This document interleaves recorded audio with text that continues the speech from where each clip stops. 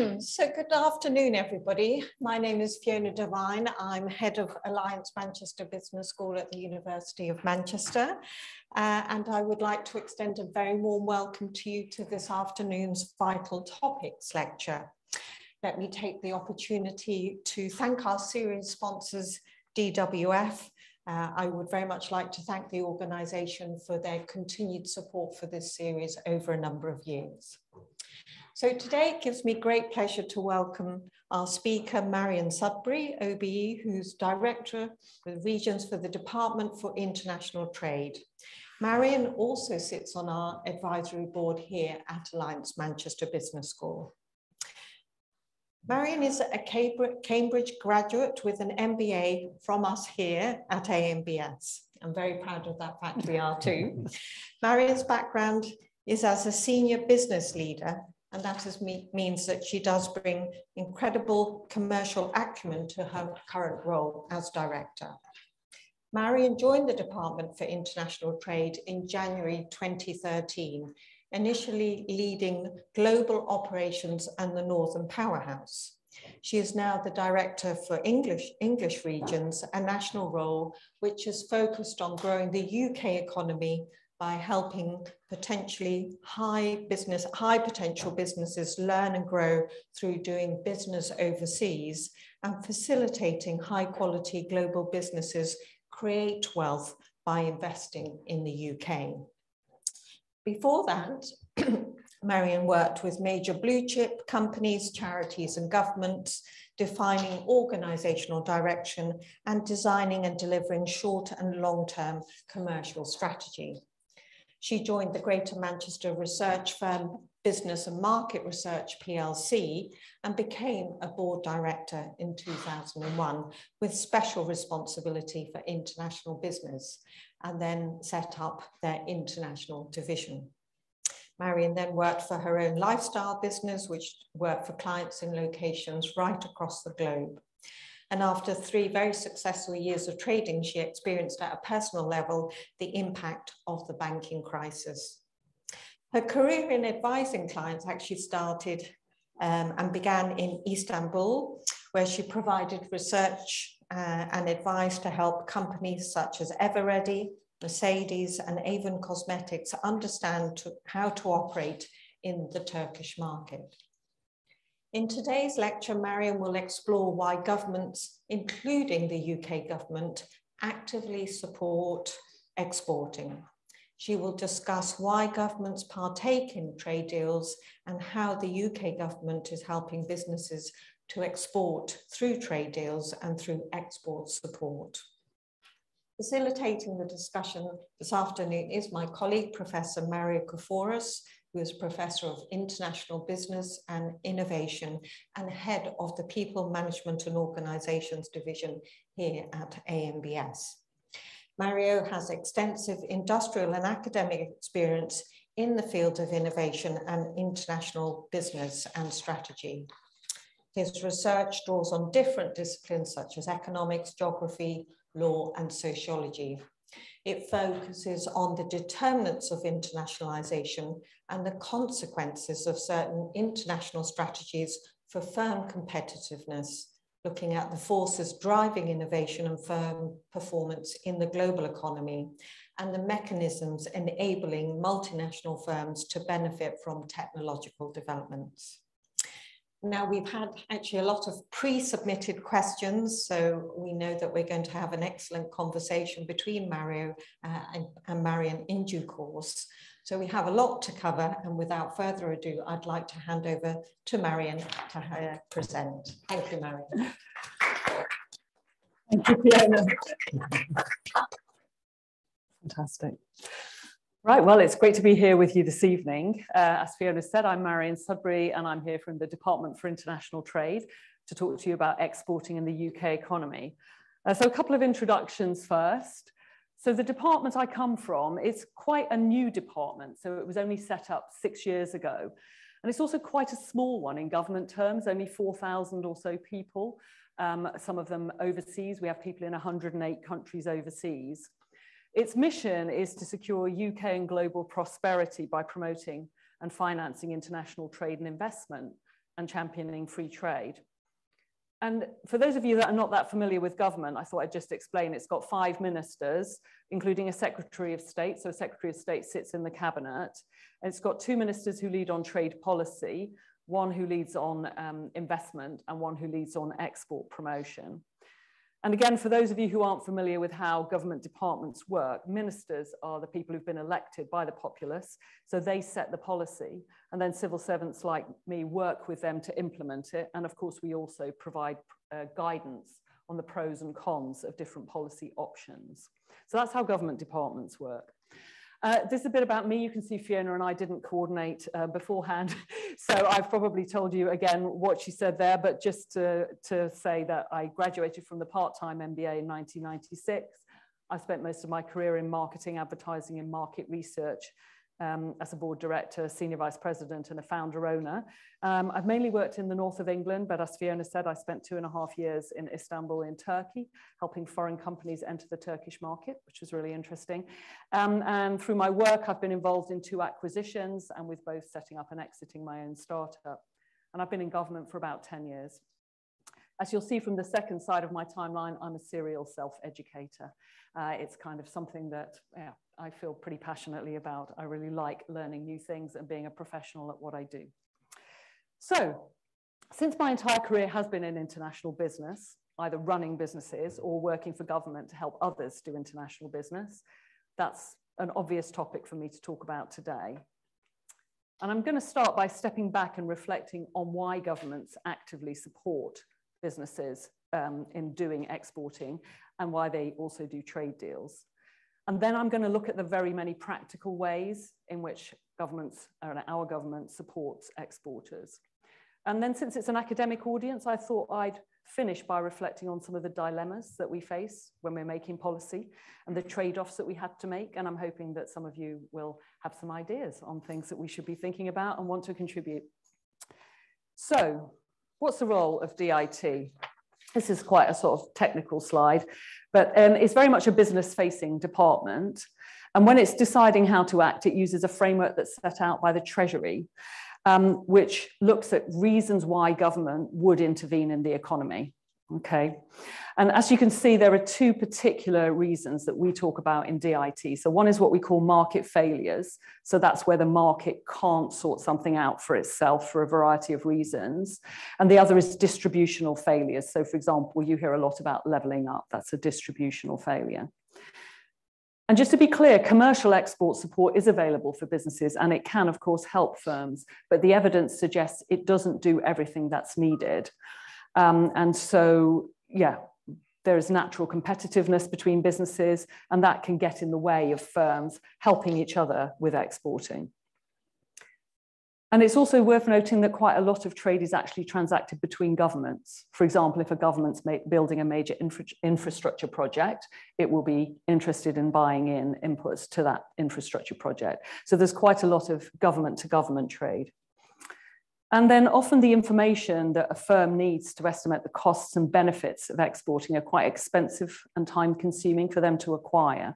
And so export promotion helps businesses to overcome those upfront sunk costs that are needed for exporting and which are exacerbated by the failures I've talked about.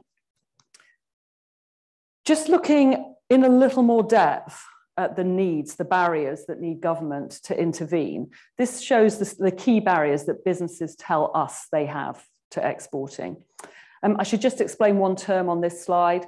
We talk about registered businesses. And so that means businesses that are registered to pay value-added tax. So if you turn over more than £85,000 in the UK, you have to be registered for VAT. And that shows that you've got your firm to a certain stage of development. And so we carry out all our research on VAT-registered businesses. And so what the slide shows you is that in terms of barriers, the biggest one is contacts and networks. So you'll all know that in your own country, it's quite easy to have contacts and networks. There's people that you grew up with, there's your neighbors, there's, you know, all that kind of thing. But if you're doing business in a foreign country, you don't necessarily have those contacts and networks. It's kind of harder for you to build those up. The next barrier people gave us is costs. So 56% of registered businesses say that that's a barrier to them for exporting. And that's obviously interrelated with knowledge and capacity and contacts and networks, because they all have a cost to acquire. Then knowledge, 54% said lack of knowledge was a moderate or strong barrier. And then capacity, so having the capacity to actually take on the thinking and the doing of exporting. And what we find in our research is that these barriers particularly affect smaller firms. So bigger firms are more likely to have conquered these barriers themselves. But the majority of firms in the UK, 99% of firms in the UK, are smaller firms. So we know those are the barriers, but why do governments actually want companies to export? Because we could just say, well, there's barriers, so let's just not do it. And so the answer to that question is basically good quality jobs. So almost all governments worldwide support firms to sell goods and services overseas. And that's because they support jobs and specifically higher paying jobs. So what we find is that businesses pay higher wages, about 7% on average, and they're 20% more productive than businesses who don't export. And of course, there's spillover effects on top of that, which is the other businesses that they do business with. Now, if you're wondering why, you're thinking, well, why would I believe that? Why it is that exporting firms are more productive? Then what it is that we see that firms improve their skills by exporting and their knowledge. So for example, in my own experience, I set up the international division for a research firm. And when I started doing research studies overseas, I realized that, for example, my German and US colleagues carried out their studies very differently from the way that we did that.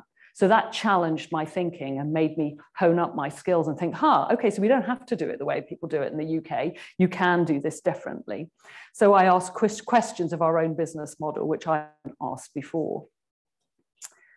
And then when firms do businesses overseas, they're exposed to a variety of buyers and sellers, and that opens new opportunities.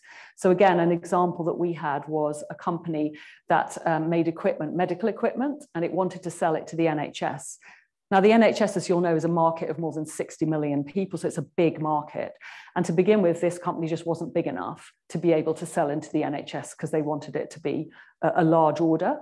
So we helped them to sell overseas. They then built up their market base, and then they were able to come back and sell into the NHS. So it can help you to build up your firm in a country which has different characteristics to your own.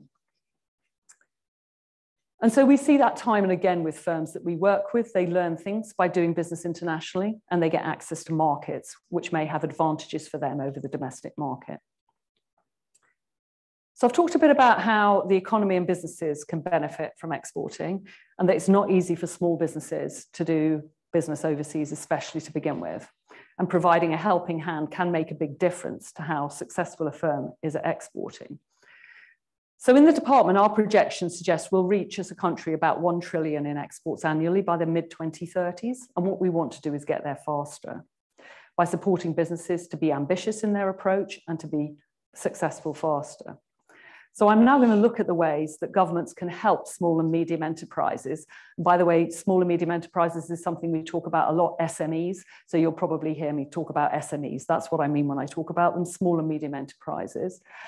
Who make up, as I said, more than 99% of businesses in the UK, and how we help them with their exporting. I'm going to start with what we might call the structural interventions. And by that, I mean trade deals. And then I'm going to go on to the more behavioural and knowledge-based interventions, which we address through trade promotion and trade support activities. So, trade agreements. Why do governments do trade deals? Well, when you do business internationally, one of the first things you come up against is the fact that other countries have got different cultures and practices, what we might call different institutional norms. So we are quite used to how our country decides if a product is safe, if a service is legal, how a tax is levied, what qualifications we recognise, but we don't know that for a foreign country in the same way. And that can be quite difficult to navigate, which is expensive. So for example, as an SME, when I ran my own SME, I turned down the chance of an ongoing contract with a major manufacturer because they wanted me to sign a contract in Delaware law. And I was quite concerned about signing a contract in Delaware law that could bankrupt me. And so I didn't do it. And a friend of mine is currently banned from going to the US because he misunderstood the laws about how he was supposed to bill people over there, got it wrong, and he can't go. Another friend did a lot of business in Europe and kept finding that the standards in a particular country, the safety standards, were all written for the domestic manufacturer of those goods, and that it was very, very difficult for someone else to break in because it was written in a certain way. And then, of course, there's the more obvious ways that people keep people out, which is tariffs. So those kinds of barriers can be overcome or alleviated through the use of bilateral or multilateral trade deals, which we call free trade agreements, or FTAs. We always have shorthands. So in free trade agreements or FTAs, countries agree to recognize each other's safety standards or each other's professional qualifications, to make it easier to get entry visas for doing business in their country, to bid for contracts, government contracts, those types of things. And we can do a global trade deal, so looking at all those things with another country, or we can do just parts of them. So they're often called mutual recognition agreements, for example, when you recognize the other country's safety standards and they recognize yours. And a common a commonly held assumption is that smaller companies are less likely to use trade deals and preferential tariffs. But our analysis actually shows that small businesses can actually use those quite well and make good advantage of them. And so we want to build on that and really encourage small and medium enterprises to use free trade agreements to their advantage to overcome barriers to trade. So those are some of the structural ways in which we can help businesses. And moving on to the more behavioural side of our plan, we put in place something called the export strategy. It was published last autumn, 2021, and its stated aim was to grow exports faster than would be the case if we didn't intervene. It uses 4 principles to ensure that we're firmly embedded in the strategic ambitions of the UK and that the global opportunities that we address are the right ones. So strategically, the UK is interested in net zero, levelling up, shipbuilding, being a technology superpower. So these are all important things for us when we're considering how to support exports. Economically, we're looking at which markets are there opportunities in which jive with the strengths of the UK. In terms of impact, we've got to decide how we prioritize who we support and how we avoid displacing the private sector in what we do. So just going through those 2 in a bit more detail. So how do we prioritize where government interventions make a difference? We've done quite a lot of homework on this, and broadly speaking, we divide firms into 3 types. There's the very large firms, and as I mentioned at the beginning, they are often very slick at exporting themselves, and there are certain things they need us to help them with, mainly to do with the trade deal type things I've talked about. Then there's the very small companies, so companies that aren't even VAT registered. They are born and die quite quickly, and they may or may not have the capacity to grow through exporting. And then there's a middle group, in particular companies that turn over more than about 500,000. We find they have scaled sufficiently to be able to then grow quite fast if we help them. And so they're our sweet spot, which isn't to say we don't help the others, we do, but our sweet spot is those firms that have a product or service that could be exported and turn over more than 500,000. So we refer to those as high export potential businesses. And then, as I mentioned, we also have to be conscious as a government that we are intervening because there's a market failure. We don't want to displace activity that the private sector will do, so that you'll see that some of our programs are designed to help small businesses help other small businesses, with a view to them needing government less and less, because that's in a perfect world, they wouldn't need us. So that's kind of where we're aiming for. And then continuous improvement, we're always looking at feedback loops, did what we do work, etc. So I'm going to look at the strategy in a bit more detail. It's got a 12-point plan, which was drawn up with and supported by UK businesses and business organisations. And it delivers practical services to help businesses improve their exporting capability and skills. I'm not going to go through all of them, but I am going to go through a number of the elements in this plan, just to bring that alive for you. So we've got this campaign, made in the UK, sold to the world. If we look at classic marketing principles, since there are about 4.5 million businesses in the UK, many of them very small, and we want to reach as many of them as we can and encourage them to think about exporting, it makes sense to do a media campaign. So what this campaign aims to do is to shift attitudes towards exporting, encourage businesses to pursue international opportunities. So it wants to inspire businesses to consider and explore exporting for the first time, and to inspire existing exporters to explore new markets. The campaign's in its infancy, it only launched recently, but we've got big plans for the year ahead. So we wanted to raise a profile of exports across all parts of the UK, and we're going to do that by featuring brilliant small and medium enterprises who have a great story to tell about exporting, because we know that businesses like to hear from other businesses and they believe what other businesses tell them. So we work with companies of all sizes and all industries who are internationalizing their businesses, and we're really proud that some of them are in this campaign. And that way we can harness the UK's exporting potential and make exporting feel possible and achievable. And this slide shows billboards, and that's just part of the mix, which has got a lot of social media and also some broadcast media. And it's also a campaign that can be tailored. We don't want this just to be our campaign. We want others to take it on, to use it, to make it their own. So instead of made in the UK, sold to the world, this one says sculpted in Manchester, watched on 6 continents. So we want people to take it on and put their own messaging in it, in line with the broad campaign. And we want to localize it into different parts of the country. And the campaign will then help to signpost businesses to the support they need so that they can seize exporting opportunities across the world's fastest growing markets. And then we're also including, as well as advertising and marketing, all of our export promotion programs underneath this headline to underpin it. So events will be branded with this: masterclasses, webinars, trade missions, meet the buyer sessions, visits to businesses, and so forth. So that's encouraging businesses to think about exporting. And once we've encouraged them, we want to provide them with the know-how and confidence to export. But we need to do that in quite a light touch way for the small businesses who might be at a very early stage in their journey. They might not have that much time to give to us. It might take them quite a while to think through how they want to do it. And a key vehicle for doing that is our new Export Academy. So it's a learning and development program designed for owners and senior managers of businesses across the UK who are interested in either starting to sell internationally or looking to grow their international sales further.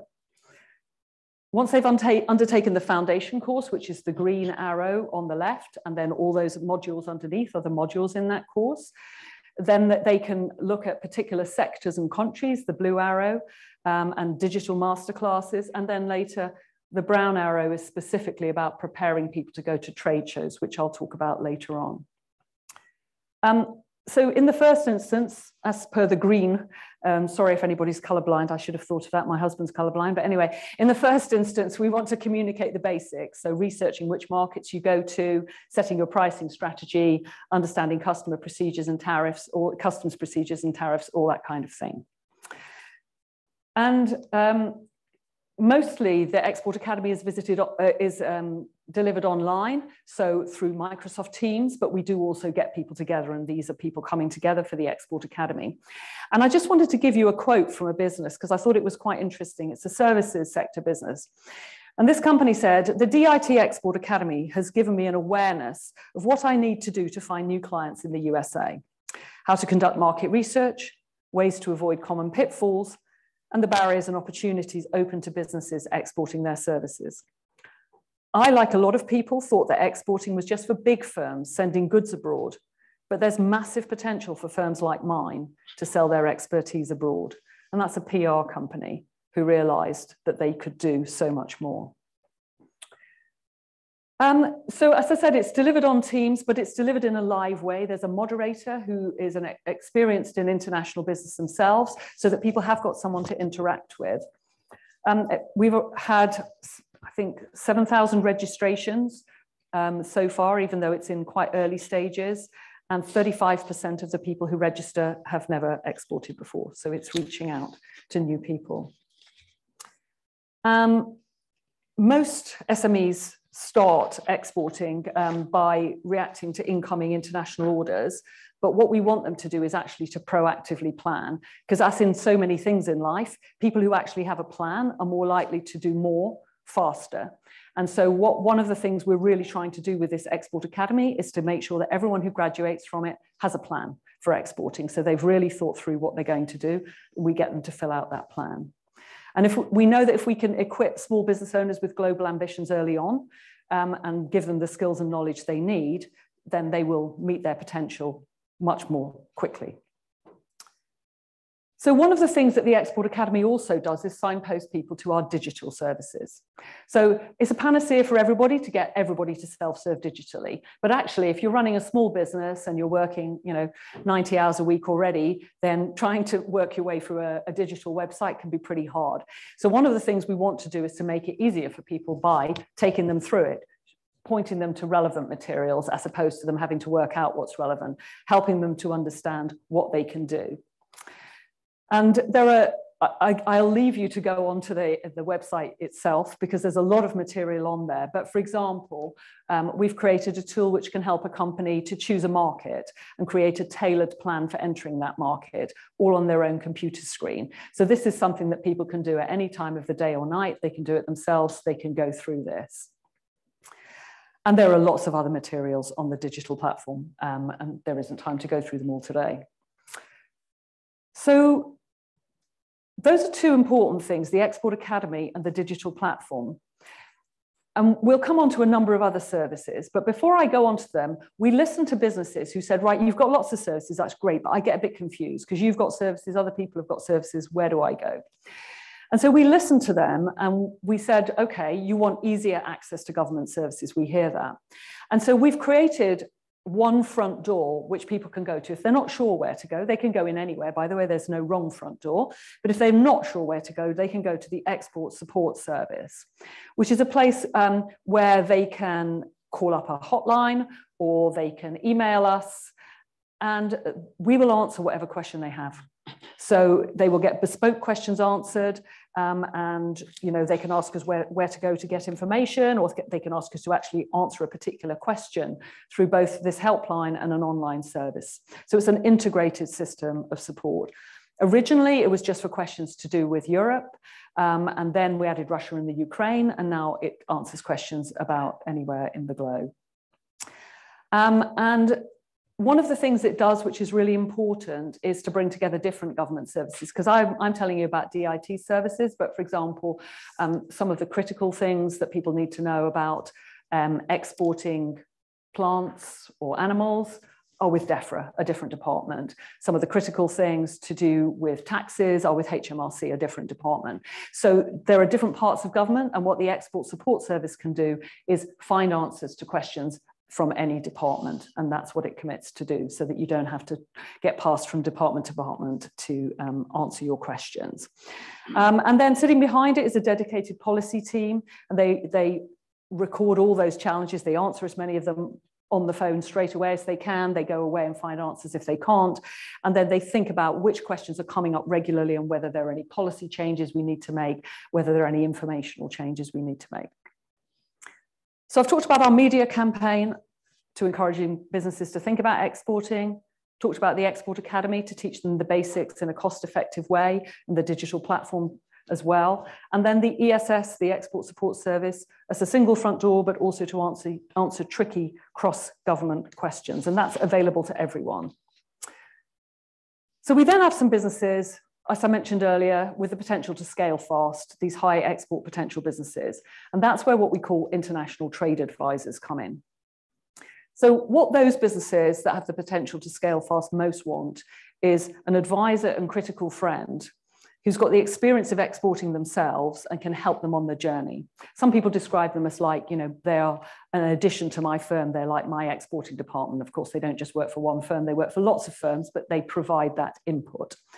And these on screen are some of our Northwest trade advisors. So Jenny covers digital, creative and tech. Christos covers Greater Manchester and the sort of working with Greater Manchester on exporting on the local action plan. And then Margaret is in the picture with the mayors. We did a recent trade mission with the Metro mayors of Manchester and Liverpool City region to Dublin. And so for businesses with the potential to grow, and especially the high export potential businesses, these trade advisors provide bespoke support to build their exporting capability and develop the confidence to expand overseas. And they can help people through the technicalities of trade, point them in the right direction for support, in our in-market teams, help them access finance, all kinds of things. So I was at an event last week where a business spoke in glowing terms about how her ITA had helped her pivot markets when European buyers were becoming skittish about her product and focus on the US instead. They screened markets with her and they decided the US was a good one. And then she was going to sign a distributor contract in the US and she wasn't quite sure. It's a 5-year contract. So she got the trade advisor to review the contract and just do a little bit of homework on the particular company, and avoided a costly mistake because she did not sign with that firm in the end. She signed with someone else, and that's going really well. So it's a bespoke, tailored service to the particular needs of that firm. And from July of this year, 2 months away, we're bringing our international trade advisor service in-house because at the moment it's with contractors. And so that we want to integrate it with other aspects of our export support so that we can really make this more seamless for businesses and give high quality, consistent advice across the piece. So that's trade advisors. So I mentioned that we want businesses to become self-sufficient and learn how to do things themselves and also to support other businesses. And the Internationalization Fund is one of the ways in which ITAs might refer somebody on. They might help them to apply for the Internationalization Fund. So it was launched in December 2020, and it helps exporters to buy from other small and medium firms, to buy in services from other small and medium firms.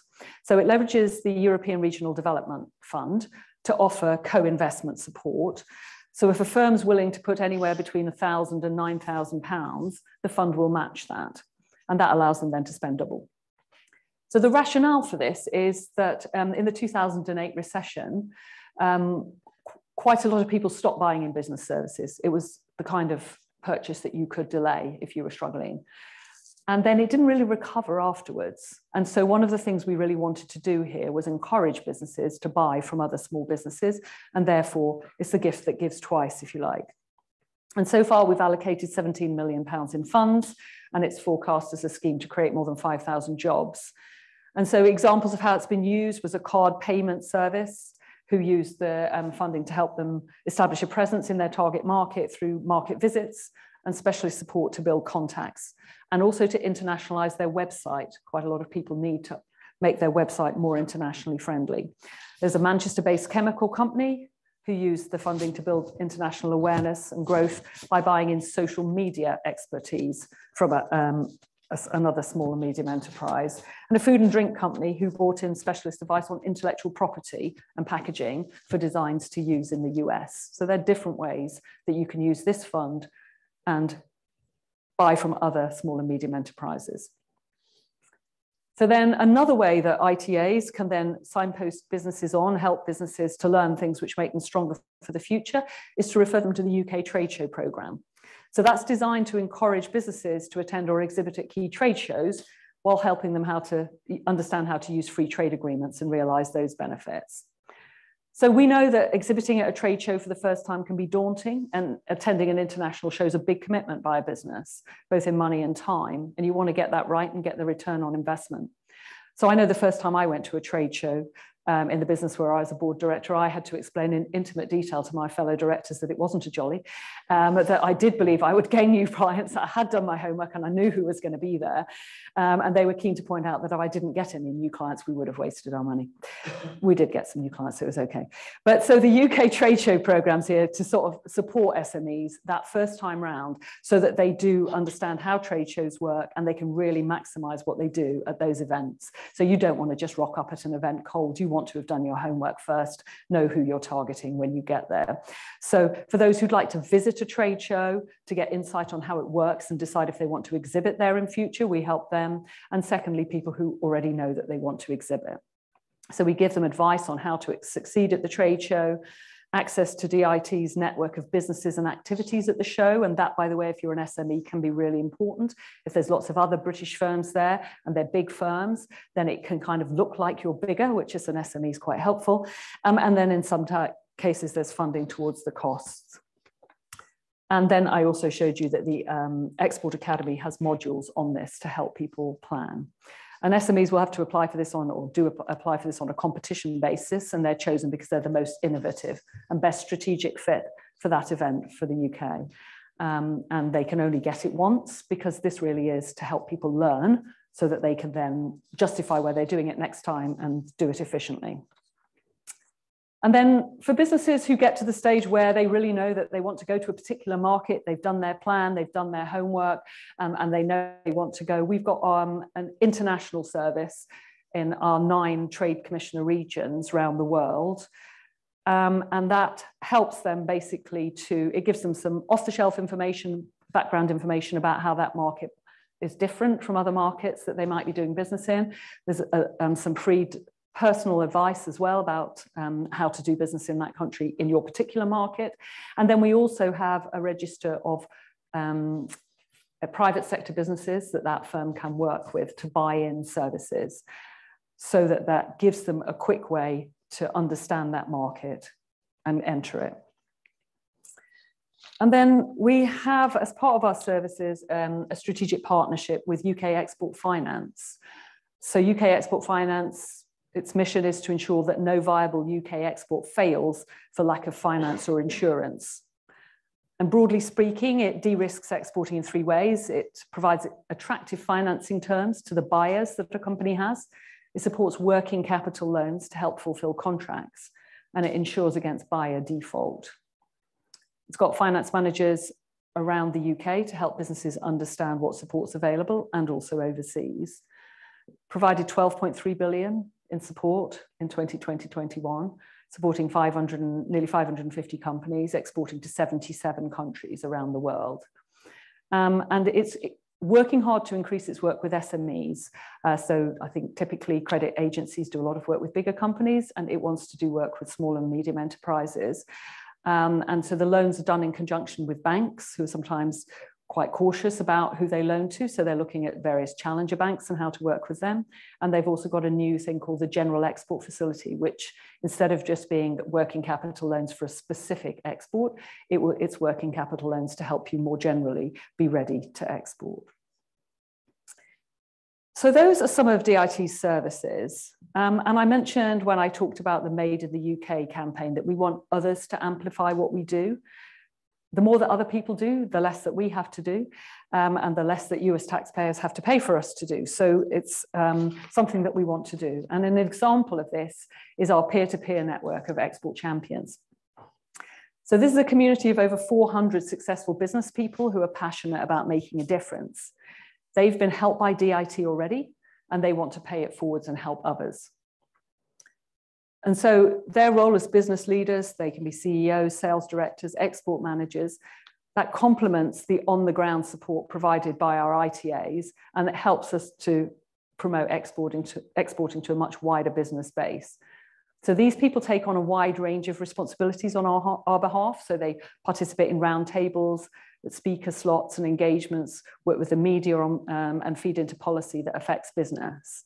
And we look to them to inspire new and fledgling exporters through networking, encouraging, sharing hints and tips, both in person and through WhatsApp and LinkedIn. So for example, if we're encouraging people to look at the Latin American market, we might have a panel of export champions who will take questions from businesses who are interested in Latin America about things that they're finding difficult or that they think they might find difficult, and what can these people tell them about it. So we also use them as sounding boards to test new ideas and content like future digital information, provide business insights, for example, on the export strategy, free trade agreement consultations, and various other things. And there are 13 export champions in Greater Manchester. I'm not sure that any of them are here today, but if they are, then thank you very much. And on here you can see Minister Freer, who is our export minister and a native of Greater Manchester, with one of our export champions there on the slide. In fact, this is what one of our export champions makes, these fantastic plastic instruments. So they're massive, what are normally massive brass instruments that are really heavy and really expensive, made out of really cheap, lightweight, much cheaper lightweight materials, doing a phenomenal business in it. And this is what he basically says about exporting. So he encourages people to immerse themselves in exporting, to learn everything they can about it. So, you know, wander around the supermarkets, the shopping malls, go to the sporting events, those types of things, so that you really get under the skin of the country that you're exporting to. And I think that's extremely good advice there from a very successful exporter.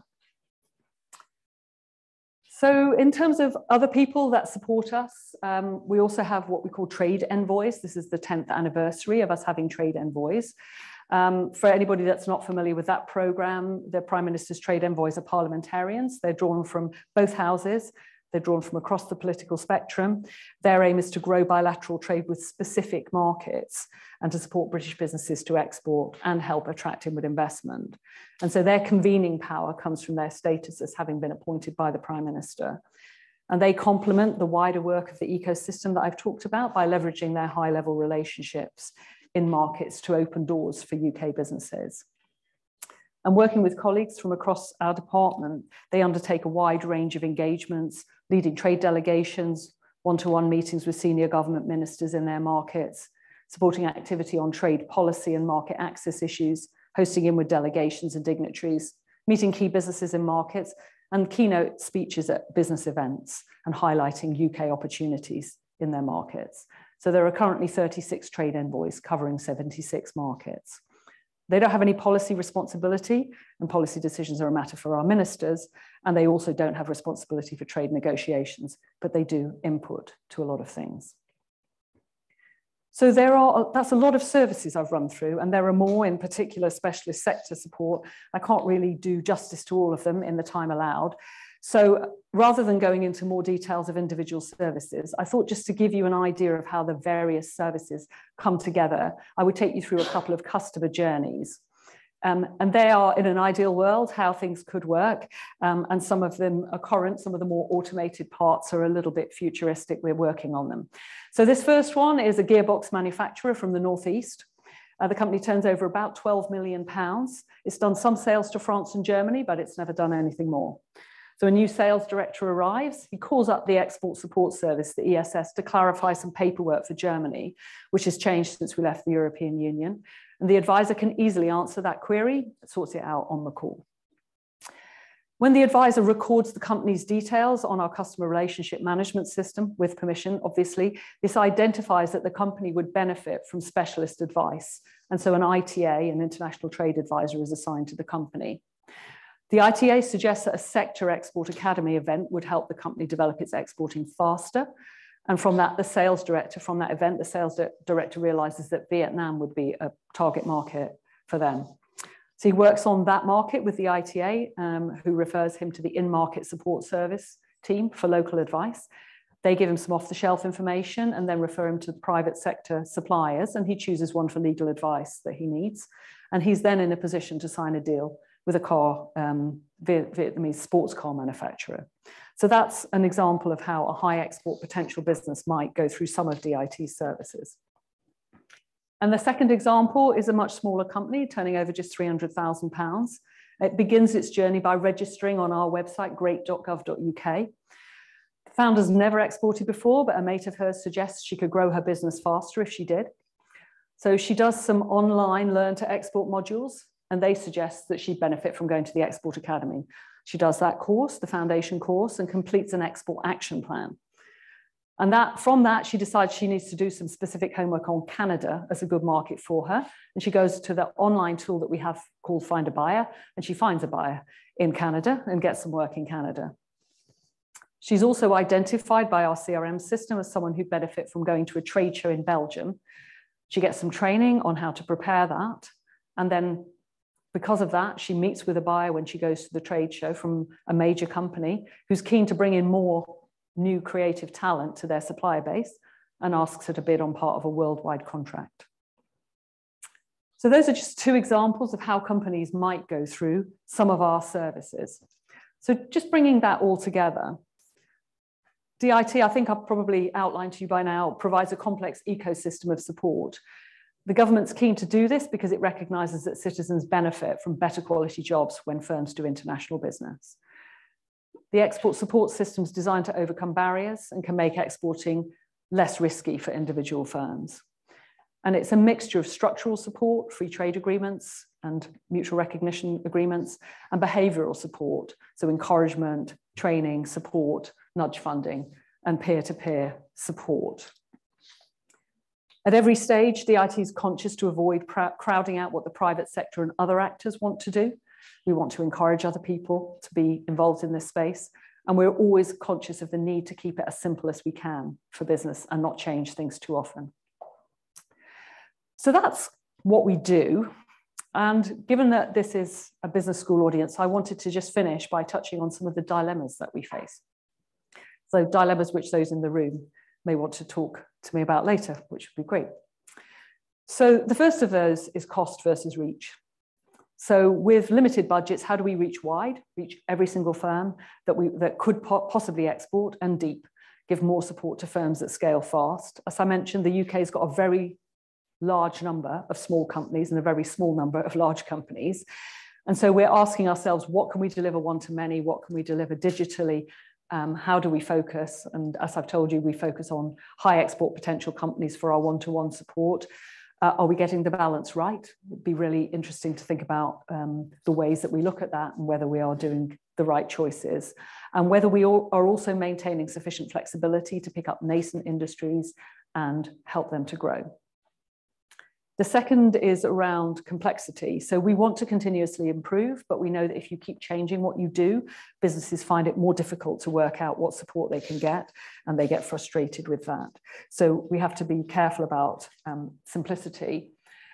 And complexity also gives us like a dilemma with, as I mentioned, not crowding out other players. We don't want to crowd out other players, but if this player only does this in one city, how do we then make sure that we don't crowd their services whilst at the same time still delivering that in the other cities which don't have that offer? So we're constantly thinking about that, which leads to quite a lot of complexity for us. Finding a system which intersects with all the others in different ways is quite complex. And the ESS as our front door is a way to help with that, but it would be very interesting to think about other ways of looking at it.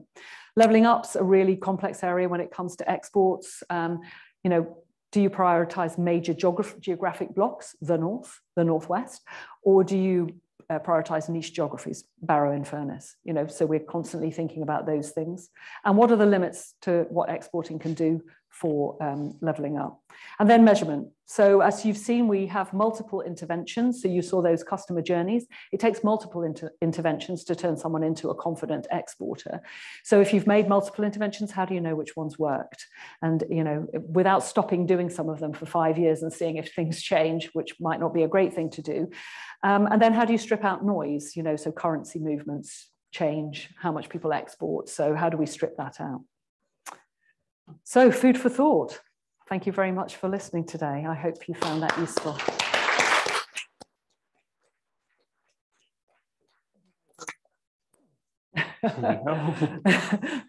Thank you. Thank you. Hi, everybody. A warm welcome from me as well. I can see lots of familiar faces, but for those of you who don't know me, and as Fiona, our head of school, mentioned, I'm Marian Kafouros. I'm professor of international business and innovation.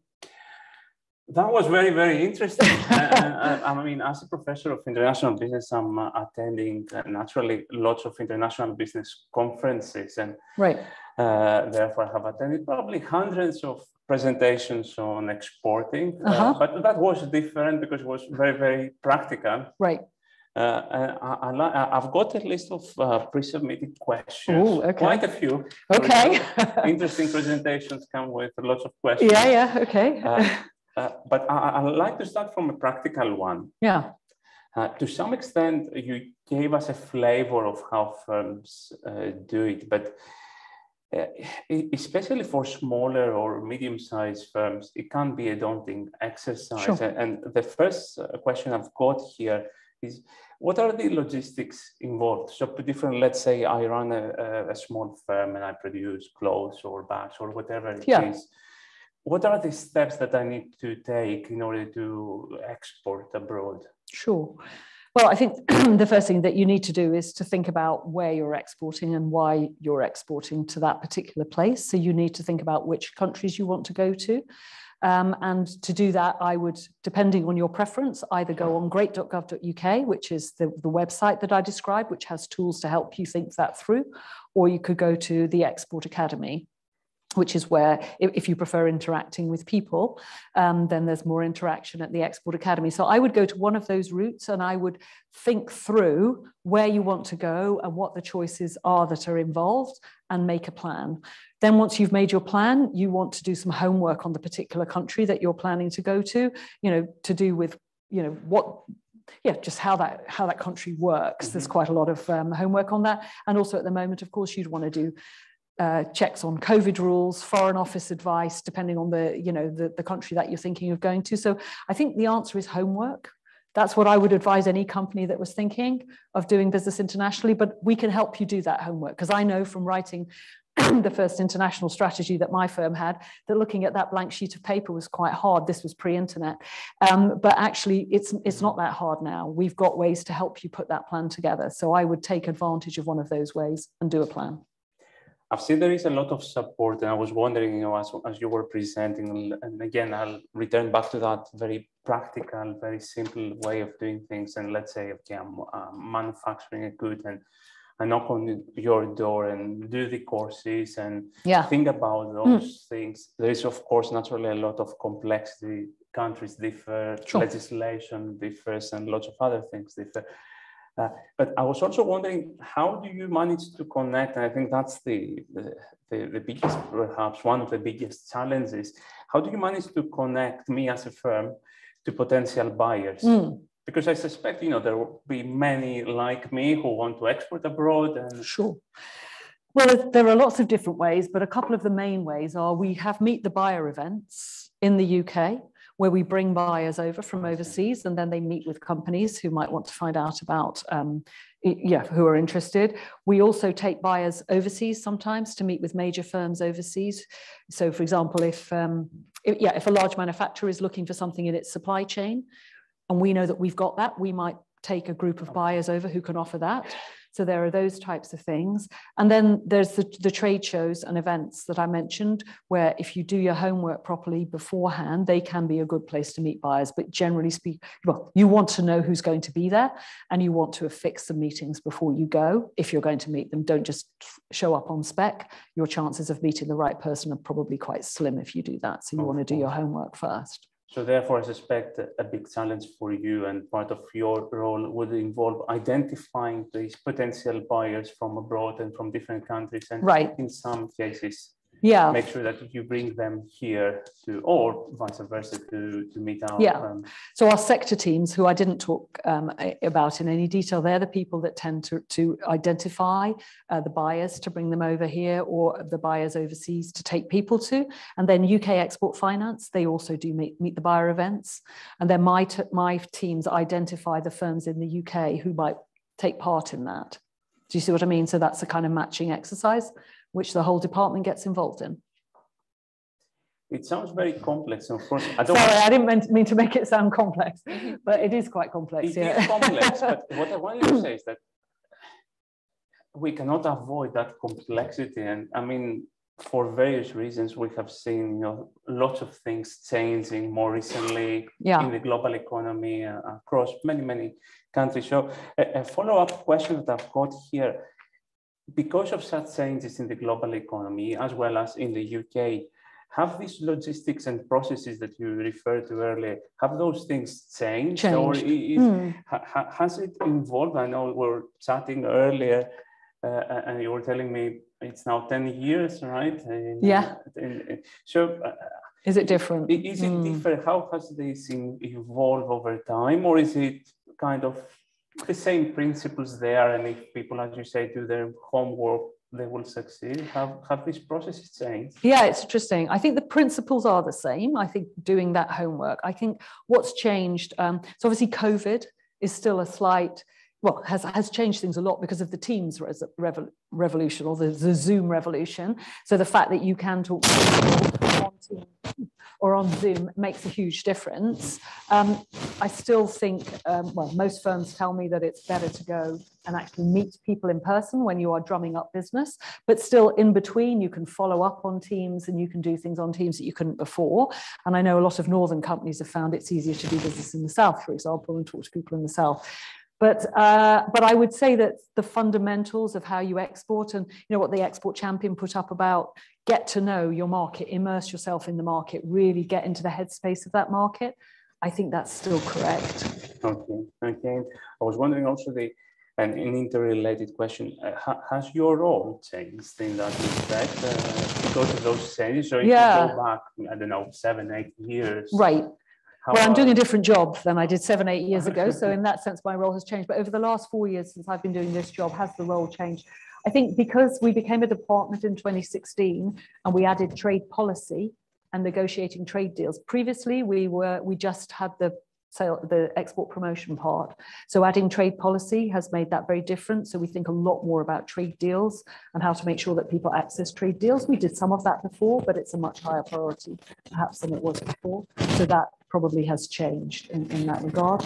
And then what we've been trying to do over the last couple of years is just make accessing export support simpler, because as you say, it is complex.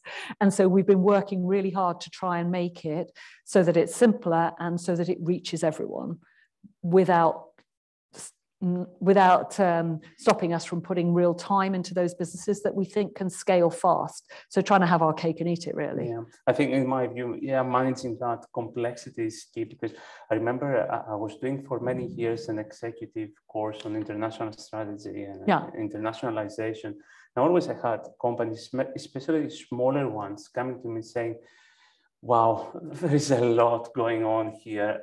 Where do we start? How do we manage all those things? Right. Where do we find information for all those different variables that, naturally will vary across countries? Yeah. In some cases, they will vary across, or even within countries and across regions of a country. So I suspect managing that, those challenges will be. Yeah, well, I think if you're at base zero, and you've done nothing on it, then going to the Export Academy will be the right place, because it will very quickly give you an overview of the key challenges and some tools for managing them. And then I would strongly recommend, once you've got your plan together, doing some research. So for example, if you can use the Internationalization Fund to match fund, buying in some research where perhaps a company can screen 5 different markets for you and tell you which ones are best suited for your product or service. Mm-hmm. Those types of things, they pay back. Doing those types of things. Yeah. As you were presenting, I also noted down that there are a number of partners and collaborators that support you. Can you tell us a little bit more about them? So how do you work together? So if I go back to this initial example, if I come to you as a firm and start taking those steps, where do your partners and people who support come in? Yeah, well, so our aim is to have as straightforward as possible a national offer, but then to work with people locally on the local add-ons, because what we find actually is a lot of locally, a lot of organizations are interested in inward investment, but less interested in exporting. We think this is a mistake. We think people should be really, really interested in exporting. But I mean, it's not that it's a mistake to be interested in inward investment. I should correct myself there. That is important, but it's also important to think about exporting. And so what we try and do is work with local areas on an exporting plan. So we put together the best of what we already know with what they know locally to put together a joint plan. So for example, we've done one for Greater Manchester, we've done one with Liverpool. So that's a really good way of doing it, so that the two sides come together to put together a plan. And then we also work with organizations like the Federation of Small Businesses, the IOD, the CBI, all of those organizations to hear what they have to say, and they contribute to our export strategy, for example, and then we work with them wherever we can, and chambers of commerce we work with as well. So that, for example, when I talked about made in the UK, sold to the world, we want those people to take that on. If they want to take it on and make it their own, that would be fantastic as far as we're concerned. So that's what we're trying to do. And with the Export Academy, we're thinking about how can we get, once we've got it really humming, how can we then get others to deliver it? So lots and lots of people deliver the Export Academy, and the client knows, the business knows they're going to get a certain quality. So there have to be some kind of franchising involved, I guess, you know, but at the same time, it's not limited by how much DIT can do. So that's where we want to get to. I think you've given us a very good flavor of the process. So I'll move now to a slightly different question, pre-submitted question. Okay. The question is that obviously, as we all know, we live in a world of technology transfer and research commercialization, and therefore the export of intellectual property is a must, is a requirement. The National Security and Investment Act coming into force this year has created a new level of bureaucracy to an already challenging process in this regard. That's understandable. What would be your advice for universities in dealing with this new legislation? He asked me some difficult That's questions, very close doesn't he? to our hearts. Yeah. So, I mean, look, this new legislation, as I understand it, just matches us up with what Europe and the US already do. So it's not sort of onerous legislation, and it's owned by the Department for Business, Energy and Industrial Strategy. And I believe they have support for people that want to understand it better. So that's what my advice to you as a university would be talk to BEIS. Yeah. Okay. If you need help with finding someone, I can help with that, of course. Thank you for that. Help is always welcome. As I was saying earlier, there are lots of changes in the global economy and across many countries. And my next question is about the current trade environment. What is it like? And obviously, you know, we can observe some of those changes, but very often the biggest challenge is actually to spot those opportunities or those difficulties that firms face. So in your view, what are the biggest opportunities and challenges for UK businesses? Right. I know there are lots of opportunities and challenges, but from your experience at least. I think that's actually a very sector specific. There are a range of sector specific answers to that. I suppose one of the things that I would say is a real opportunity for British businesses is just how strong a cachet our products and services have. So people will often say, I really want this to have been made in the UK, or I want that to be a service that's provided from the UK. And so don't underestimate that, actually, how often that matters overseas. And so that is an advantage. That opens doors, the fact that you have a British product or a UK product or service. So I would say that that's probably the biggest opportunity that people don't necessarily recognize, because we're really great at talking ourselves down in the UK and saying that we're not great at things, but we are actually great. And people know that, and we should really trade on that, I think. That's very interesting. It also reminds me of literature in international business on country of origin and how that matters. Yeah, and really. In terms of challenges? Challenges, well, obviously the whole COVID picture mixing all the time and changing all the time is a challenge, although, you know, if you do your homework on that, then, you know, it's a challenge that can be easily met.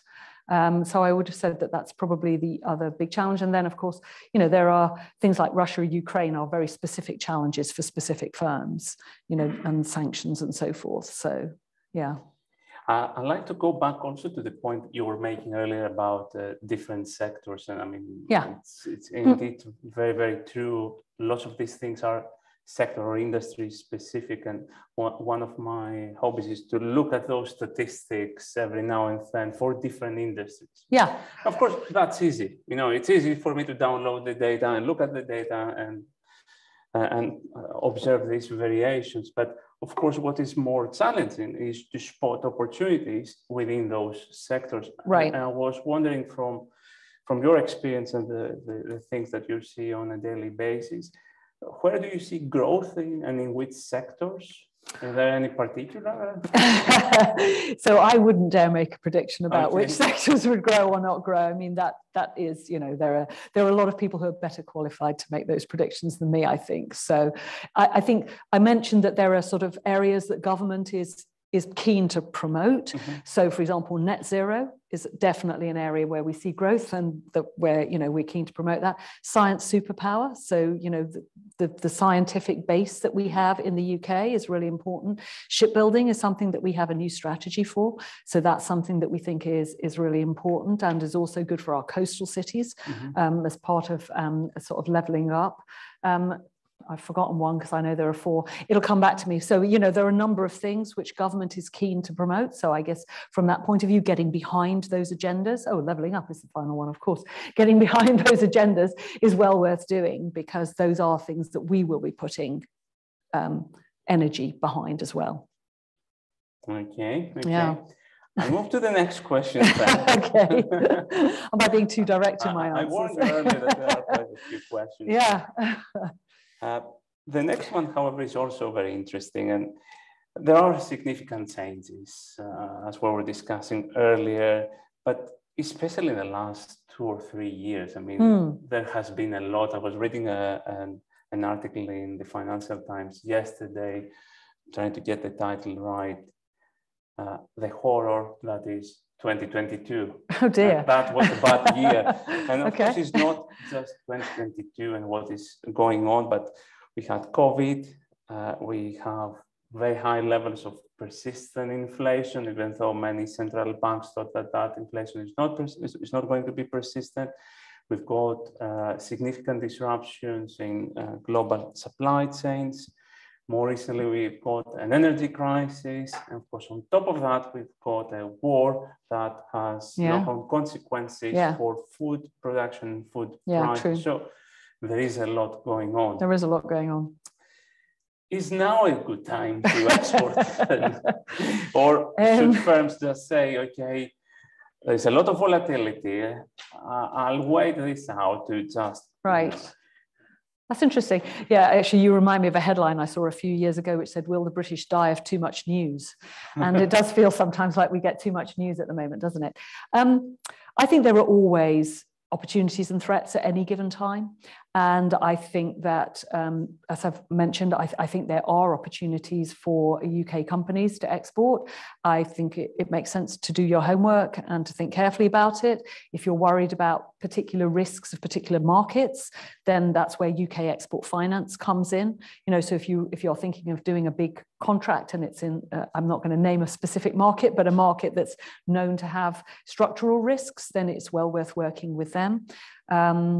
So I think if you do your homework, this is as good a time as any to start exporting. And also it may be a better time than some because it's not only difficult for the UK, it's difficult for everyone, right? And that throws up opportunities because somebody might not be fulfilling a supply chain from another country because they've got problems in their country.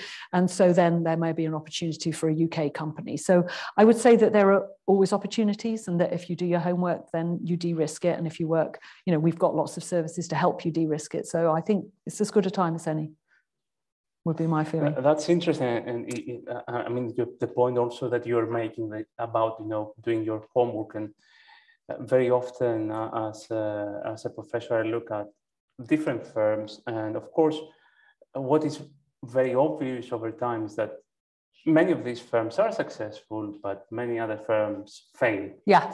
And of course, I would agree with what you said, doing your homework, you know, luck favors the prepared, of course.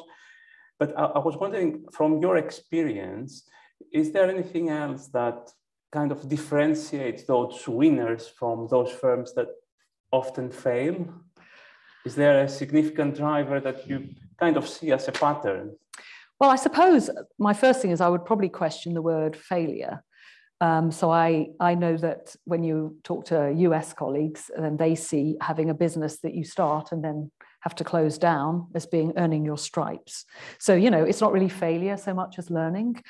We tend to think of it as failure in Britain because we don't like getting things wrong. But actually, I think it's quite healthy to have an attitude that you can run multiple businesses and be a serial entrepreneur. So just, sorry, to question the question, that's a bit irritating of me, isn't it? But, you know, so I think I wouldn't want to think about it as failure. Are there characteristics of firms that succeed? You know, I'm sure that academics, I'm sure there's somebody in the room who's written a book on the characteristics of firms that succeed, and I'm sure that it varies, and it probably varies through different time periods. You know, I think it's a mixture of it's a mixture of homework, luck, judgment, you know, all of those things, and I think it's those things coming together. So it reminds me a little bit, and that it also connects to one of the questions I've got here actually. I often like to study the outliers, not just those firms that are successful. Yeah. And I sometimes like to go back over time to those firms that fail. Okay. And I mean, from a study that I did, I looked at firms that are now successful, but they were not always successful. Okay. So, you know, as you said, they tried, failed, they tried again and failed again, but they tried again and again and again until they got it right. And I was wondering, do you think that we've got that mindset? Are we persistent enough? And I'm saying this because right. You know, as professor of international business, you know, part of my role is to look at these differences across countries. And I know that kind of mindset in some countries is right. really rooted in their culture. They don't care about failure. And as you say, sometimes they are proud. Yeah. and they know that, you know, there are very important lessons in failure.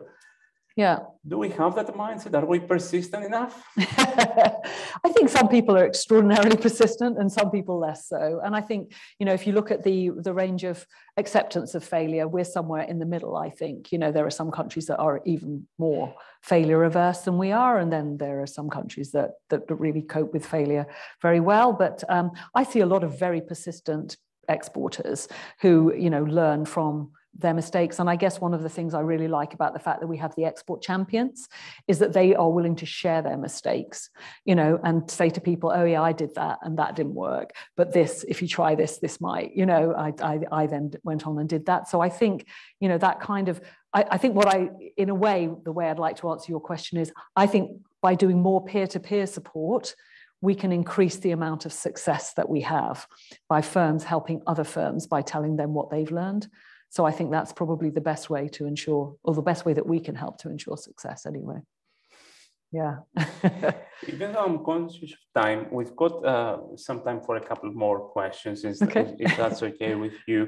And the next one is about locations. And again, if I go back to what I was saying, that I was teaching those courses, or this executive course on international business, it was one of the most popular questions. People were coming to me and saying, how do I choose where to locate my company? And of course, there are lots of different decisions to make. Do I start from the country and then choose a location within the country? Or do I choose a location first? I want to get in New York and then therefore I have to go to America. There are lots of things there. And of course, the world is a big place, lots of countries to choose from. So how do you help those companies? I suspect that especially for smaller or medium-sized firms, that can be a daunting exercise. Yeah. Well, so that's where our trade advisors and the Export Academy and also the online tool come in. So the online tool was built by trade advisors using the way that they think about that and the way that they help companies to decide. And then the trade advisors also have, you know, methods, and it's a complex mixture of, you know, what's the competition like? What's the demand like? You know, how easy is it to do business in that country? There are lots of different factors that again are very sector, in fact, niches within sectors specific. And so that's where working with someone who's done business in that country before and has an understanding of different countries and where, you know, where the opportunities might lie, can be really, really helpful for that, because it is quite a mixture of different factors that overlay on one another. So it's thinking through all those different parameters and then looking at where the biggest option. But I saw there is also a tool you mentioned about that. There is a tool that you can go through online and do that. That's very interesting. Yeah. Try it. We can use it. I was thinking I can use it in my class. Yeah. And give us some critique. It'd be really helpful to know how you find it. Certainly. final question before I pass off over to Fiona so that we can close, and then people can come down if you like to talk to you, as you mentioned earlier. That's a very open question. Any final advice to businesses from your experience, from all those things that you've seen, different sectors, different sizes of firms and so on? Well, I think I've given quite a lot of advice on already on sort of, all the sensible stuff about doing business internationally. I suppose probably the one thing I haven't talked about is it is quite a lot of fun. So, some of the stuff I've done internationally is probably the only stuff I've done that my children thought was interesting in my career, so I think you can go to some quite interesting countries and meet some quite interesting people and find out and do things that you would never do otherwise. So I think it can also be a pleasure. We can always enter Gran Canaria and have sun for the entire year. I'll stop here and pass over back to Fiona so that we can close. Thank you. So thank you very much, Marian. I found that really interesting. As I'm sitting there inevitably, and lots of people do, I suppose, and think about, well, what works? And there's a lot of focus, I imagine, on that, and certainly academically, but also practically. And even when you find what works, can it be replicated across sectors and different types of companies? We assume sometimes these things can be just, there's a template, you can move it across, and that solves the issues, but it's never that simple, is it? And it's not quite a word that we often use in the scientific community, but somehow there's something magical where everything comes together in the right ways, like you say, where there's timing issues, there's your judgment call, there's all these different things which just all come together to make sure that everything is in the right place at the right time. And that's hard to predict how all those things come together. But very interested also in your comments on the importance of peer-to-peer networks. And it's not just about sharing good practice, it's also about sharing failure. Absolutely. And talking about those. And I'll probably be asking you later, we often have the discourse about how bad we are about talking about failure. So I'll be interested to hear what your other countries are who are worse than this aspect, because I was trying to think who they might be. But anyway, thank you for a really interesting talk. As I say, there is an opportunity to talk to Marian now. So please, do come down to the front here and have conversations.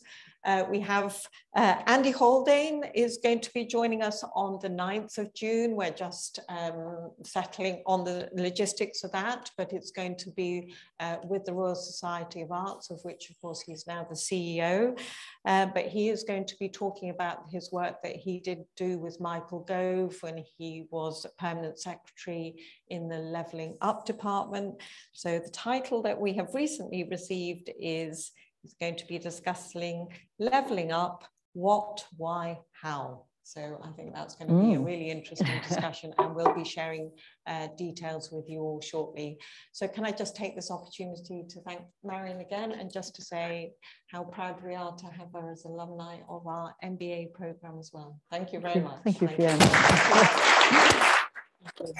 Thank you. Thank you.